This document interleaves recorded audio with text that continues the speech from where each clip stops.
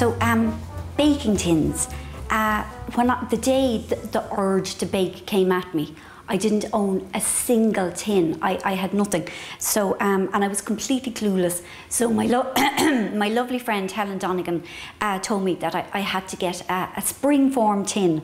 So this is a springform tin. I'll show you how it works. This is the bottom, see? And it goes in here. And then you see this catch here on the side? That's your spring. Now, see, like that. This is your tin now, you see?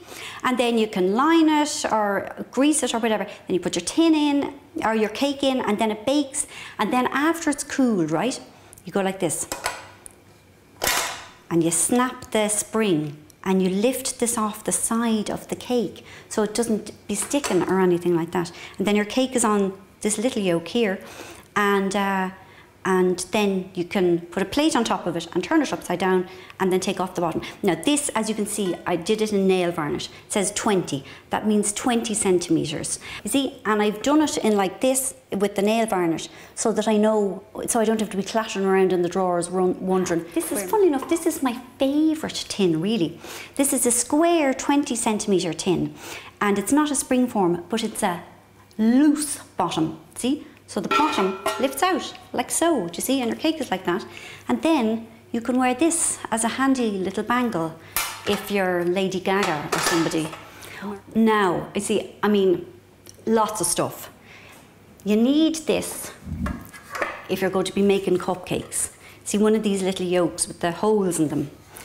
And then you get your lovely paper cupcake holders. Rita Ann, my sister, gave me these, they're gorgeous. And see, you put them in the holes, like so. Okay, right, I never made any claims to not be obsessive.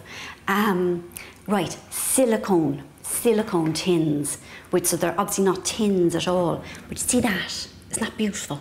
You see, and you put your cake batter into that. You also need to put it on a baking tray so that it doesn't all flap and flop. And then it bakes in the shape of hearts. And then when it's done, you see, you go like this. And if you're lucky and dexterous, the cake pops out. So that's very nice. These have flowers at the bottom, you see, and then you turn the cupcake upside down and it looks like a flower. Beautiful. And just a few more. Do humour me here. This now is if you wanted to make muffins. Same sort of business, but bigger. Now, this is a bit crap, but I'll show you anyway.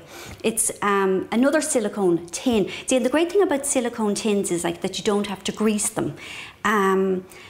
So you fire your batter in, or your cake mix in, and in theory it should come out looking like the face of a sun.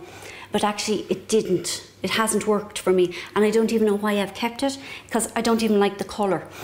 Now this I'm very fond of. See, it's butterfly and it's green, but that doesn't affect the final colour of your cake.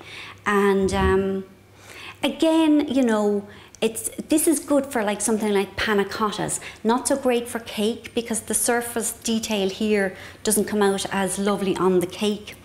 If you don't mind, I have a few more things. It'll be ending soon. This is another silicone tin. This is really fantastic. It's a loaf tin, it's a litre loaf tin, and you can make all kinds of like barn bracks and long cakes in it, and you don't have to grease it or anything, and it's just also easy, you know. You don't have to be bothering with baking paper or any of that sort of business. These are a special favourite.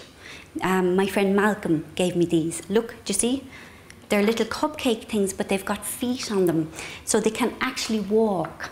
At night, after we all go to bed, they get up and they dance around the kitchen. And sometimes I hear them. I think, oh, listen, the cupcakes are dancing. And it's such a happy feeling. And one more thing, I promise. This is the last thing. This is like for advanced people. This is a handbag mould. Can you see? Do you see, like that? So like you bake your cake, you pour it in like this, and then you take it out, and you know, and it looks like this. And so it's got the designs of this on it, and then you just ice it all in so you have your handbag. So if somebody you know loves handbags, and sure who doesn't, you could make them a cake like that, but this is quite specialist stuff. And these are all my tins, and as I look at them here, I'm horrified, I'm mortified, because I've been kind of acquiring them stealthily and putting them all in different spots around the house, and sort of lying to myself about how many I have, but I have an awful lot. But still, they're great.